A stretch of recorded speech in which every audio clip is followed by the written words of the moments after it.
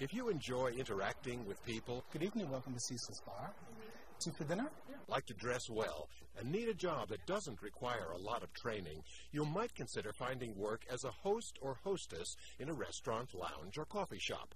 This is not the best paid position in the establishment, but it's vitally important because the host or hostess is the first impression a customer receives. The host or hostess is often responsible for taking reservations, guiding customers to tables, providing them with menus, and making sure they receive prompt and courteous service. The server will be with you in a moment to take your orders.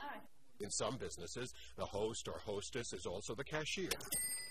Knowledge of a foreign language may be helpful in restaurants specializing in foreign food. A host or hostess is usually not tipped directly by customers, except in some very upscale restaurants, but might receive tips if the staff combines them in a pool. That's a subject to explore when you interview for the job.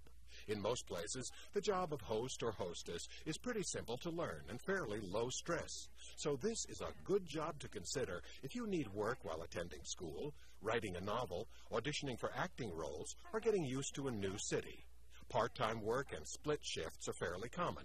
You will also often work on weekends, evenings, and holidays. Hello, gentlemen. Is everything all right? 3 things you'll need to bring with you to the job every day are a positive attitude, a neat and clean appearance, and a smile. Have a good evening. Hopefully we'll see you again. Okay, thank you. Good night.